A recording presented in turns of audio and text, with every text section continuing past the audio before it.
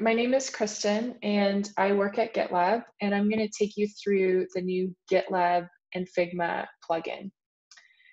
Specifically, we'll go through how to get the plugin and how to get authenticated. So when you're in Figma, from the top left Figma icon, you can come down and hit plugins, which is in the left side nav, and then you're going to see featured plugins and go to browse all and search for GitLab. So here it is. We can hit install and we've got the plugin. Now, almost as easy to get it authenticated, you come over to a frame in one of your art files in Figma, and selecting the frame, we're going to go to plugins, GitLab, uploads designs to GitLab, and it's going to prompt us here for our access token. And so I'll show you how to get that. Now, design management in GitLab is free, so you can actually sign up for a free account in GitLab and make this work. So from our GitLab Figma plugin project here, I'm actually going to navigate up to my profile and go to the settings option. Inside here, I'm going to go to access tokens, and I'm going to generate a token that I can use over in Figma. So for me, I'll just call it Figma. I won't have an expiry date on it. And I'm going to give it access by checking these boxes and then clicking the green button to create my personal access token. Now, I'm going to click that button off the screen just because it's going to display my token, and I'm just going to copy paste it.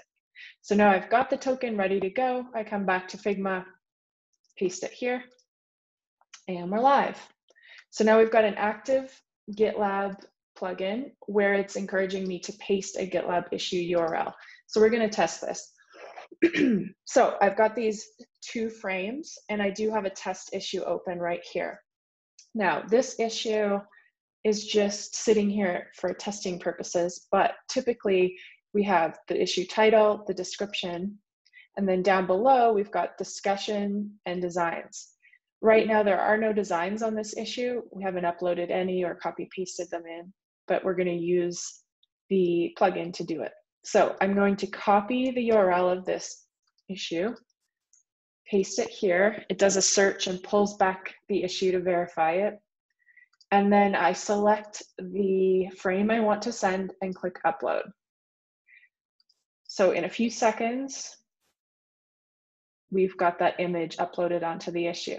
Now, from within GitLab, we can open this up. We can have discussions on it. We can discuss waiting with the engineer team, with the PM, and we can go back and forth in terms of solidifying this design to have it move forward into being built and then into production. We can also upload multiples. So let's say I want to send both of these up. Maybe I'll do a modification on the first one, and I'll also send this new one up. So I selected both and hit upload, and now both have gone. If I refresh, we've got the most up-to-date designs sent up from Figma. Now, on our roadmap, and what we're going to do next is link back to Figma. So from here, we should be able to edit it back in Figma. So we'll have an edit button that lights up, as well as hopefully in the future, deeply integrating the users, the conversations, and other things that we can get between the two products to make it a more seamless experience between design, product, and engineering.